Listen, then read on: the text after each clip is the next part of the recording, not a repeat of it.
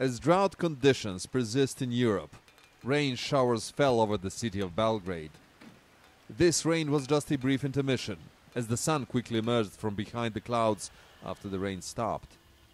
It was too little and too late for thousands of hectares of corn and other crops. Crop fields in some areas across the country have been devastated.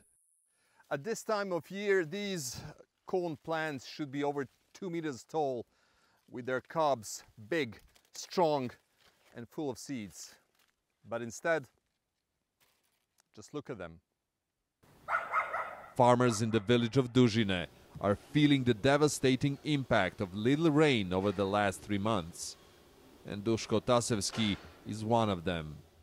There are 110 cows on his dairy farm, and now he wonders how he is going to feed them as severe drought grips the region. Tu je i preko 50% je proizvodnja pala, a ove godine je čak i više od prošle godine za 20%.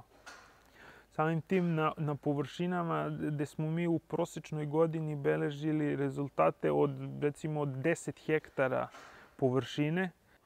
And the quantity isn't just the problem. Silage and other crops have less protein now due to the drought, hence the quality of milk is lower. The electricity production in Serbia is also in dire straits due to the low water level of rivers and lakes. Proizvodnja na Đerdapu 1, na našoj najvećoj hidroelektrani, je skoro 40% manja u julu mesecu ove godine u odnosu na jul mesec prošle godine. Samo na Đerdapu 1 je u protekla 3 meseca u odnosu na prošlu godinu. Mi smo praktično na svim rekama gotovo na biološkom minimumu ove godine. The unified message heard these days in Serbia is that citizens would have to start saving energy and prepare for some food products prices to soar. The winter ahead in Serbia could be a very challenging season.